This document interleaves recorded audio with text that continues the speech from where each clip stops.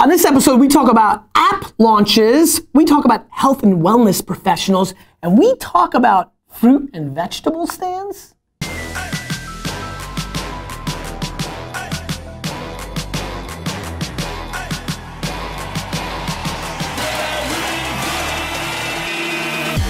You ask questions, and I answer them.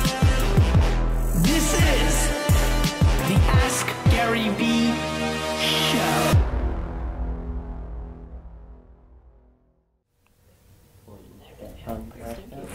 Have you ever sketched on Periscope? Let me see. And it disappears? Like, India? Yep. Right? And then it goes? Yeah, and then it disappears. Yeah, I saw that update, but I haven't played with it. That's cool.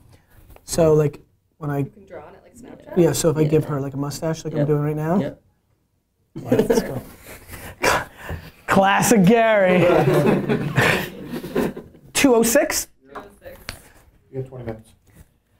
What's up, everybody? This is Gary Vee, Nerdchuck, and this is episode 206 of the Ask Gary Vee Show. India, D-Rock on the scope, Garrett Green in the house, Tyler. I mean, this is a full house. Just missing Uncle Jesse. Feeling pretty good? Feel ready? I saw one. You know, it's funny. I've got an interesting travel schedule tomorrow. The 3 a.m. wake up call, the 4 a.m. flight, right? But I was really excited. Saw some of the comments come through on episode 205. People felt that I was in good form because I've been out of the saddle, and I actually feel even stronger for episode 206. So India, with that, like, you know, I feel like we should go classic route here. Classic. Just classic, like we'll do our little show thing. Yeah. Oh, I still haven't watched that. Oh my gosh. I want to watch that right after this. We're gonna do a little show thing, Yeah. and then we're just gonna ask questions. Okay. I'm gonna give answers Okay. that are gonna make an impact. Cool. Great. So you ready? I'm ready. Let's Get into the show. Very nice. all right, first one. By the way, real quick before we get into the show, I'm trying to figure out how to say this. I've been thinking about how to address this. You guys are so sweet. Let me make a very strong statement. I'm always so humbled and flattered, and my ego is scratched in such a good way. I'm always willing to take a selfie. So many of you are like, obviously with the virality on Facebook and stuff of that nature, I can feel the heat. You see what's going on when we're doing Daily V. So many of you are looking at me and then tweeting like, I wish I stopped and said hi. Like, I'm like, you can never bother me. I'm so flattered. I'm always ready to do it. It's an incredible accomplishment. I feel incredible about it. And just I feel a lot of people lately have been like eyeing me up, then tweeting it, and I see them and I knew that they like recognized me, and I wish they stopped. I would have loved to give some daps, say thank you, take a picture. So how about the other day when the guy's phone died? You know about this? You don't know about this. I was just talking to D-Rock told you about this? the whole thing last night, yeah. Oh, some guy's phone died when he like came up. I took it on mine and emailed it to him. Very sweet. Yeah. I'm a sweet guy, India. Mikkel asks, do you ever pick and choose which clients you work with based on how they do their business? Yes and no. So the answer is yes, but many times I don't.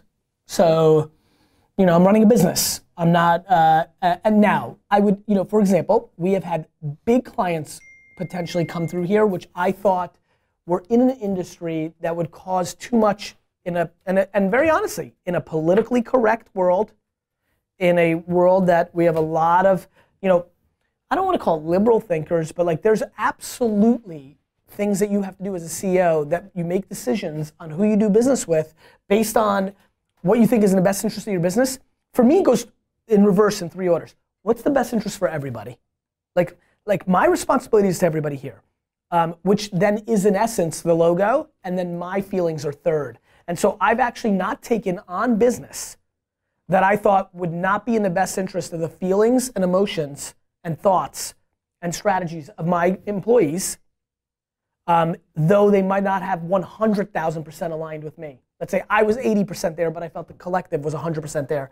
And I take that responsibility. And so, you know, I never judge based on how they run their social media or marketing, because that's what we're there to fix, if that's where Mikkel was going. And I don't blame company, like, you know, you could have one rogue CEO that makes this wine company a bad company, but then if she or he is fired, then they are a good company. So I also try to quantify that. But yeah, it's run through my mind. I've absolutely made decisions. Look, the people you surround yourself with is an indicator to who you are. I mean, it's just the truth. And so my clients are a representation of who I am. But I have no problem having alcoholic brands, sugar water. Like, these are not things that scare me. I'm not hypersensitive. But if you make, you know, bombs, and that's not a real life example, or if you're the Patriots. Like, for example, I would never take the Patriots as a client. No shot. Yeah. Buddy asks, what's your advice for healthcare docs who want to add value using social media to promote wellness and attract ideal patients? This is good. I'm glad you asked this question. I actually think this is something we need to challenge ourselves on the show. Oh, here's something that the audience can do. I don't know if you guys heard, but I have a new search engine. Both the questions and answers. Stefan, pop it up. Good. Commercial time, put it right here. I want it. Okay. It's unbelievable. Like, you have a lot of questions for me. They've all been answered, or at least the ones on the show, and now they're very searchable. If you are part of the Vayner Nation, the Vayniacs out there, if you search something that you got 0 results for, please tweet me, and I'll start passing it on to you. Like, I feel like I'm really happy you asked this question because it's getting to some genres. And I think I want to go more profession-based in the 200s. I want to do more, I'm a contractor. So please, actually, can we all stand up and rise? I haven't been doing this consistently, and I haven't been asking you. If you, please ask a more specific question to your industry right now. Use the hashtag AskGaryVee. Throw that up here, Stefan, as well. A little editing for you. Plus, I love double checking because I love when you forget and I get mad. And so, that's a great question. So that question is based, I want to make sure I got that one little piece because I went on a tangent. Yeah, it's advice for healthcare doctors that want to add value using social media to promote wellness and attract ideal patients. So, you know, I think you go long tail. What's the name? His name is Buddy. Buddy. You know, Buddy, I think it's a really important thing to actually go long tail. And I think one of the biggest things that I mean by that, lawyers, real estate agents, insurance brokers, wine guys, perfect timing. The reason this popped, this old show that I used to do, the reason it popped was because I was really giving my best advice.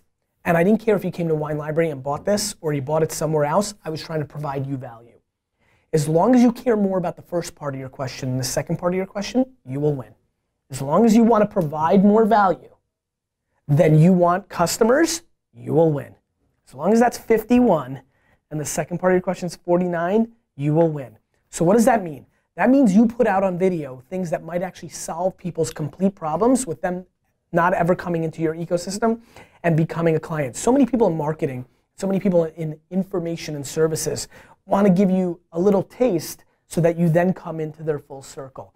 I have been very successful in going the other route, which is giving so much and then using that equity, that guilt, that word of mouth to be the gateway to business. So I would tell you, buddy, that you need to put out the best advice and content that you can, that your videos and pictures and audio and written words need to be, here's a scenario, here's exactly what you should do. And that might be remedied on over the counter, that might be remedied with some old Western point of view, that might be remedied by somebody going to a clinic or a place that has nothing to do with you, and you have to be okay with that. If you are not okay with that, all of your actions, AKA all of your content, will feel that way to all the end consumers, and then they will feel that it is transactional or that it is actually a gateway. So many of you watch this show because I think you deeply inherently, whether you understand it or not, realize I'm trying to put out the best content I can here, and there is no comma something.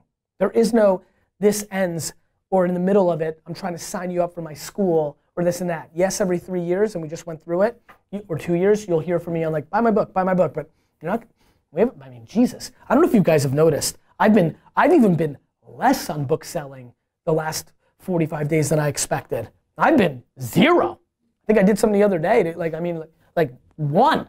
So I think your actions speak louder than your words. So one more time, I want to hear the way the question's framed. Advice for healthcare doctors that want to add value using social media. Stop for a second. Do that. I don't have to give you advice. Here's the advice. Make pictures, videos, and written words and audio pieces of content that bring people value. If you're a good health professional, you'll know what to do. Because I really understand wine, I knew what to do. The comma part needs to be the trust that that content is actually going to bring you what you actually want to happen which was the second part of the question. You're not watching the Ask Gary Vee show because you don't care about the business ramifications. This is a business show, right? It just happens to be a business show that is doing business in a higher manner than the rest of the market. How they feeling about it, the scope? I like it. Do they know that you're holding it? Yep. Do they know the famous D-Rock is your unbelievable, you should be making movie skills that are holding this? He's fancy. You two. No, you two are super fancy. What? No, I've never been on a jet. Yes, that's true. D-Rock is very fancy, but India, you get stopped everywhere. Yeah. You take selfies. You know, we haven't been doing Ask Gary Vee and Daily V's been taking, so D-Rock's clearly closed the gap on the fame race. No, But you know what? definitely more Stefan, have Zach make a little chart for me. I want a real good design here right now. Put it right here. I want a fame graph with India's face and D-Rock, and like I think we should bring it up once every 8 or 9 shows and see who's winning in the fame. You know. followers me everywhere. Oh, but that might be because he's hustling harder. Maybe. Yeah, but you got the engagement. True. But I don't think that I think that your brand translates better to his brand. Like I feel like the crossover is. What about when I saw you in the wild on Snapchat? Yeah, that's surprising to watch your Snapchat and see that. All right, let's move it. Patrick asks, what did you learn selling baseball cards that I could apply to selling vegetables at my first farmer's market coming up? Patrick, this is amazing. Watch their eyes. That's what I learned in baseball cards. As you guys now know, or if you don't know, if you go to my website right now, link it right here, you got a lot of work to do. This is gonna come out next week.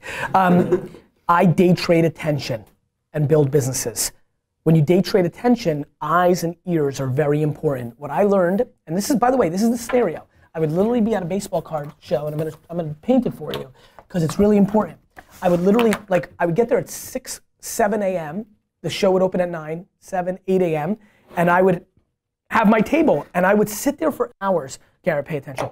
And I would sit there for hours, and I would do this, and then this, and then this, and I would look, and I'd come around, and I'll never forget this. I'd always come around. I try to understand it from their perspective. I would pay attention to what the other dealers were doing, and so I'd be like, okay, he has a lot of boxes here, so like if I go white space here, I gave a lot. I'm a kid. I'm 13, I'm 14, and I'm thinking about how would you walk through this mall, and if you just saw that guy's table, what does my table have to do so that you're not, there's 80 tables here. What would you have to see there that would then make this stand out in the context of that and that? And then what could I do? And if you look at this table, this is the big punchline, right? The orange thing. So let's call that the Ken Griffey Jr. rookie card. Do I put it in the middle, but then it's hidden by all the other cards? Do I put a top left corner? And it's funny, even as a kid, and this is how I understand websites, I understood that's how people read, so I would put my flashiest, hardest core, hottest items in the top left corner because I understood that's how the eye would look at it and be like, whoa, there's stuff here. To me, that's a really interesting insight to how I roll. It's how I think about the first 5 seconds of this video when you watch it. It's how I think about my tweets. It's how I think about my opening line when I give a keynote speech that all of you have seen, and the cliche, how many people know who I am? Who don't know who I am? Everybody raises their hands. Oh shit, that hurts. Ha ha ha. Humility, because I'm about to deploy a lot of ego. So, for all my, blah, blah, blah, I'm quite calculated. And that's how I thought about it. And so what I would tell you, Patrick, is it? Patrick, pay attention to the eyes. Understand the context. Think about the parking lot flow of the vegetable market and think about what most people walk through. And how do you have it? Do you have a vegetable that nobody else has? Do you have a better price on something that nobody else has? Understand what they just saw. Understand where they're going. Where's the bathrooms and the porta potties? Where's the honey lady? Like, there's the sausage guy. Like, I'm the only person that sells pickles in this entire row. Think, and then when you sit down and watch in your first table, just watch. That's all I did. I looked like a weird dude probably, because I would just watch. And I would watch like a goddamn hawk. And I would just watch and see their eyes and then adjust and be like, maybe that wasn't working. Counterpunching their attention. That was cool, right? You like that, the whole that was neat, right? You like that because that was I tend to be very clouds, but that was very dirt. I don't go dirt a lot. I try to go dirt for you guys, but clouds is how I win. But I got a lot more dirt in me than you think. That's why I think the industry-specific questions are good too. Good observation, India.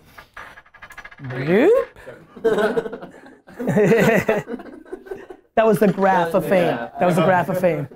So it's just Good job to stay long. I was chuckling looking at the jab to jab right hook because it's essentially like the message on the front of it, like your content standing out, just like the table. That's right. it's true. It's true. Apple Pie Parties asks, how do you know if you should continue to bootstrap or bite the bullet and accept investor funding?